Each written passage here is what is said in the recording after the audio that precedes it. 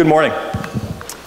So, first of all, big thanks to Al and to Glenn for giving me the opportunity to work with them on this project, which I must say is probably the most energizing project I've been involved in years. And as Al was describing, I do come at this from another discipline. I'm very clearly coming at this from the outside, and I do hope to use that position to challenge you a bit.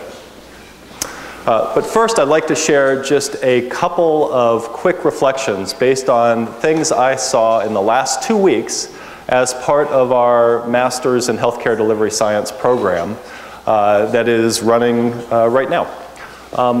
First story comes from a case study discussion. This was a case study about an effort at one of this country's leading medical institutions, one of the brand names that everybody would recognize right away, to create a cancer care center that was multidisciplinary and coordinated across all the different specialists.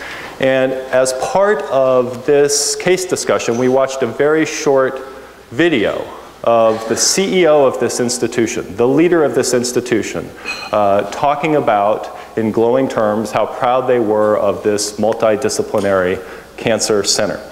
And the CEO talked in particular about the practice of having a tumor board and discussing across all the disciplines what the best course of treatment was for specific patients.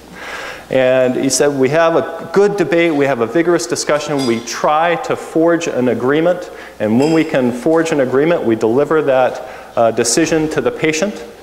And when we can't decide, we let the patient decide. Right, and he said this as though he was so enlightened and being so magnanimous, and I felt like I'd been punched in the gut after getting to know what your efforts are all about just a little bit. And I thought, okay, this is where we are today. Okay? This is the type of thing that you can hear from a leader from one of the most respected institutions around. So we have a big problem to tackle. The second story came just a few days later when we were listening to a presentation by a project team that was analyzing the needs of the community that their hospital served and trying to come up with a framework that would guide decisions to either invest or disinvest in certain services within the hospital. And the analysis was thorough and impressive. And I happened to be sitting next to Al as this presentation was delivered, and I kind of looked at him and he looked at me, and I sort of got the sense we were both thinking the same thing. But we couldn't really, I couldn't say. Al asked the question very, very politely. What I was thinking was, doesn't anybody understand that all this analysis is garbage unless it includes some knowledge about what patients want? And none of that was in the analysis, right? So how can you understand the needs of the community if what patients want don't go into the analysis at all? It was all based on actual consumption of services, which may, as we know in this room, be completely disconnected from what patients prefer. So a second punch in the gut that to me just highlighted just how important the work that you're doing and that we're doing is. I think we also have to recognize, as Al was describing though, that this community has been at this work for a long time, and we still have a long way to go. We still have a very long way to go. And I think when you're in that situation, it is wise from time to time to kick the tires, so to speak, to really challenge some of the fundamental assumptions that have been guiding the effort. And that's what I hope to do over the next 15 minutes or so. What I'm going to do is present 5 hypotheses, all of which represent what could be a pretty significant changes in direction for the effort to improve medical decision making. And let me be very explicit. I'm trying to be provocative. Okay? I'm trying to be provocative in a way that perhaps I can be precisely because I come at this from the outside, okay? From a different discipline, okay? For no other reason. Let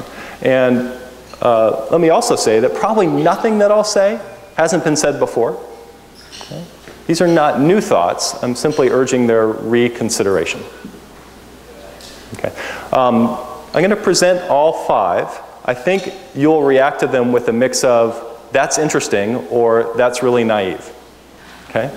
Both reactions are welcome. And in fact, after I've presented the 5, I'm going to give you a chance to talk about them at your tables and see how you react.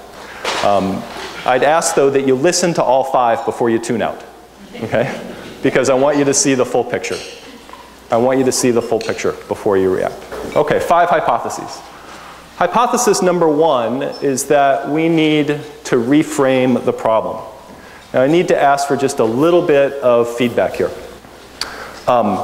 I know you all are very busy, and after a full day of being a part of the conference yesterday, and probably a desire to eat dinner and catch up on your email and get some rest, you may not have had time to tackle the entire paper that we left you to read. Be honest with me, though, if you would. How many of you read at least the first 3 pages? First 3 pages. So the stories of Linda and Susan in particular. Okay, since that's almost everybody, I'm not going to read those again. But the point of those stories is that there is a different way to frame the problem that we're talking about here. Perhaps the problem is not that doctors are arrogant, that doctors take too much decision-making into their own hands, that patients are uninformed and unengaged. Okay, that is the problem, but perhaps it could be stated differently. Perhaps the problem is misdiagnosis. Okay? Perhaps it's even something we could call the silent misdiagnosis, which makes it perhaps a bit more intriguing. There's something hard to hear, hard to see out there that is harming patients. What can we do about that? Okay? The silent misdiagnosis is a preference misdiagnosis. And what we lay out in the paper in the first 3 pages is that the consequences of a preference misdiagnosis are just as severe and just as crucial, okay, as the consequences of a medical misdiagnosis. Either way, you could perform, for example, an unnecessary surgery. Okay. By the way, how many MDs are in the room? Okay, 20%? Okay. Why aren't there a whole lot more? It seems to me that for better or for worse, it's the MDs that have most of the power in the health system. Okay? And if they're not in the room, I think that hurts us in trying to create change. Perhaps defining the problem as misdiagnosis as opposed to doctors taking too much decision-making, doing too much decision-making on their own is one that will grab their attention and in fact make it impossible to ignore us. Okay? Perhaps framing the problem as the silent misdiagnosis will get the decision makers, more of them, more powerful ones, in the room. Okay? So that's hypothesis number 1. Hypothesis number 2, okay, I'd say we need to rebrand the solution. Brand, like problem, is important just for getting people engaged, getting people into the room. The silent misdiagnosis sounds like a problem that doctors might really care about. We also need to brand the solution in a way that gets everybody that we need to be involved. And I'd like to propose as a hypothesis that the right brand just cannot be shared decision-making. Okay? In fact, I think shared decision-making as a brand is an enormous handicap. Okay? 2 reasons. It's got 2 fundamental problems. Problem number 1 is this brand has no appeal to doctors. Problem number 2 is this brand has little appeal to patients either. Okay? Let's start with doctors. Shared decision-making. I think a good brand appeals to a person sort of in their most primal minds, their fantasies about themselves. In doctors' fantasies about themselves, they don't want to share. They want to kick ass and save lives. That felt okay coming out. I wasn't sure that would feel okay coming out. Okay? I think that felt okay coming out. Okay? They don't want to share. They want to kick ass and save lives. This does not appeal to them in that way. Shared decision-making could be better. We could come up with a better brand. Okay? One that allows the doctor to view themselves as that hero that kicks ass and saves lives. Okay? How could we do that? Well, we could frame this in a different way. We could say to doctors, you know what? If you want to be a great doctor, you have to do more than diagnose disease. Okay? You have to do more than diagnose disease. Diagnosing disease is only a starting point. In fact, if you are not also able to diagnose preferences, by gosh, you're a lousy doctor. Okay? Great doctors diagnose preferences too. Shared decision-making may also not work too well for patients, and I think that's because it immediately confronts them with what is a very nerve-wracking burden. I'm sick, life and limb is at stake, and you're putting the weight of the decision on me. Okay? Believe me, if I'm the patient, I want help from experts. And I know that's what you're all about, but this is my first impression. Okay, my first impression is you've just put the weight of the world on my shoulders. So I'd like to propose as a hypothesis that we need to rebrand the solution. What could it be? I don't know. Okay, preference diagnosis is the language we used in the paper. Maybe that's worth consideration.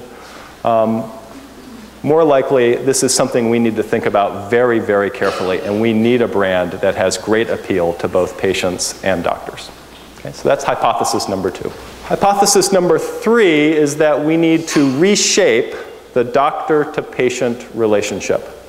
Let me first say what we all no doubt agree on, and that is that the model as doctor as agent, doctor as decider, that's a model we don't want. Okay?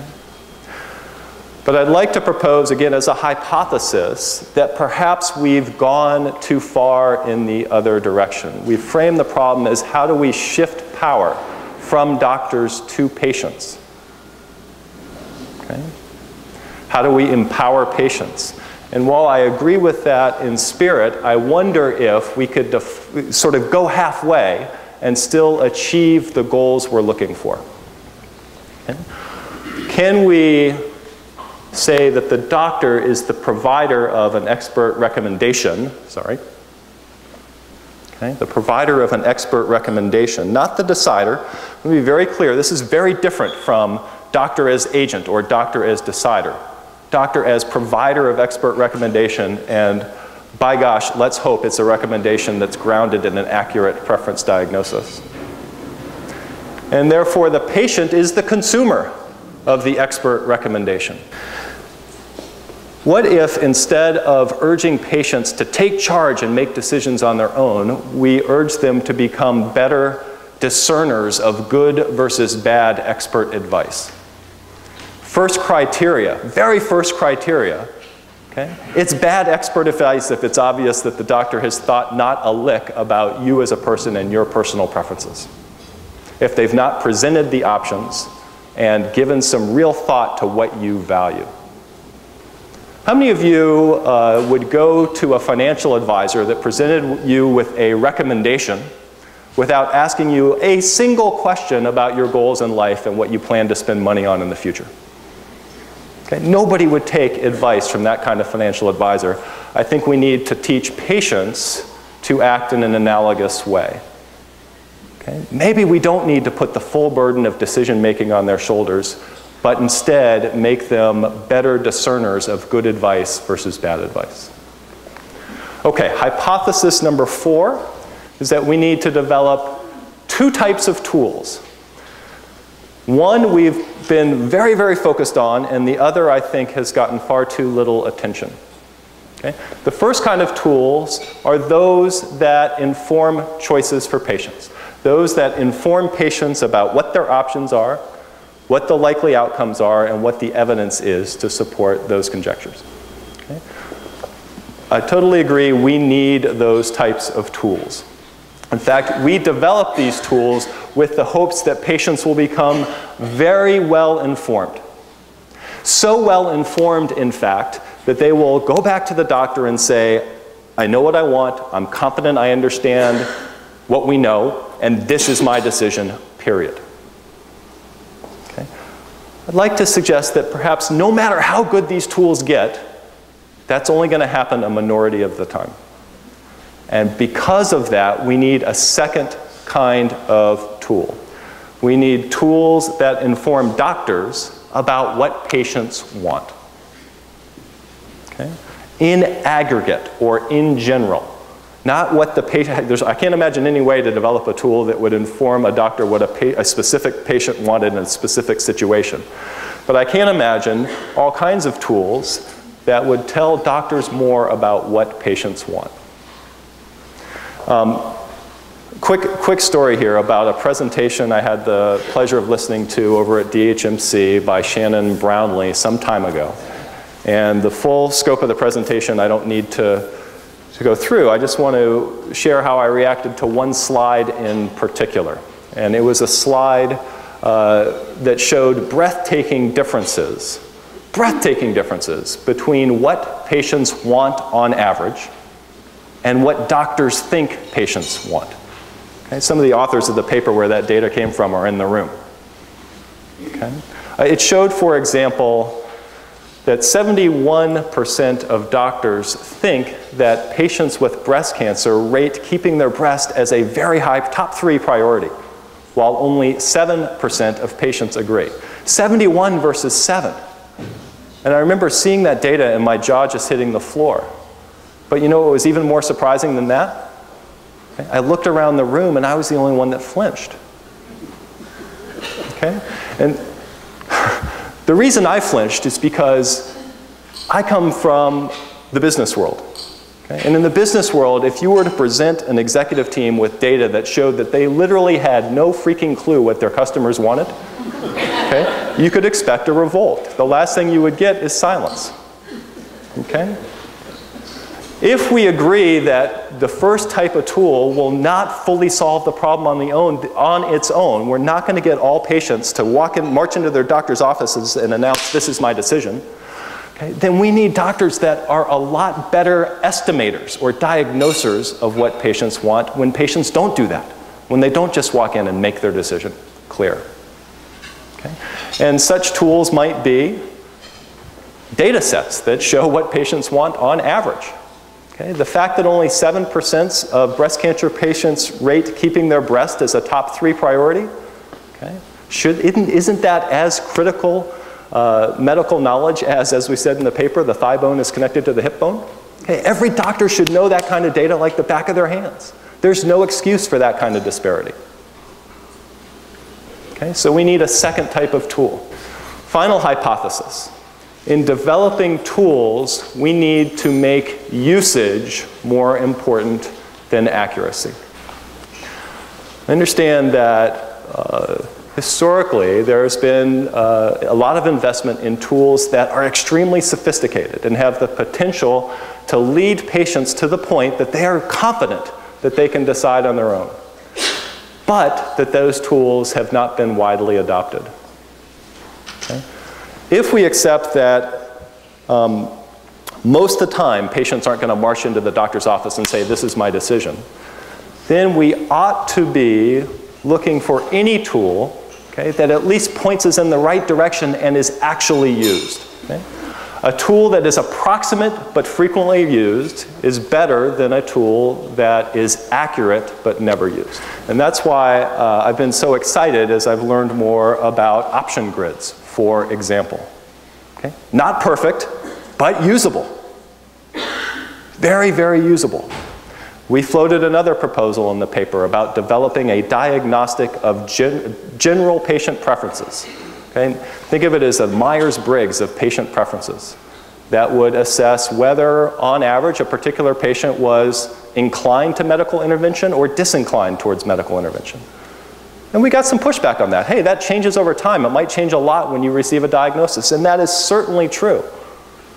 Question is it going to push you in the right direction more often than it pushes you in the wrong direction? And is it going to be used? Okay? Is it going to be used? Would its mere presence highlight or elevate the amount of time that we spend thinking about preference diagnosis? Okay, so those are the 5 hypotheses.